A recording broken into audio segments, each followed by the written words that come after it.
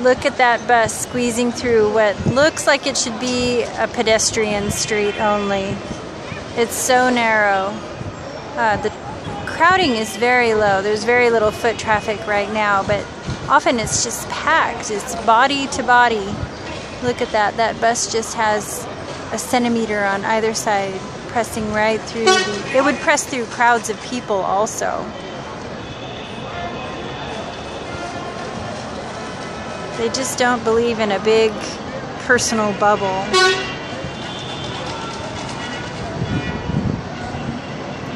Cars on the street just push their way through masses of cars.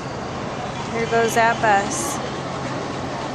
They're crazy, but they're really good drivers here. They seem to have really high spatial intelligence and know just where the corners are.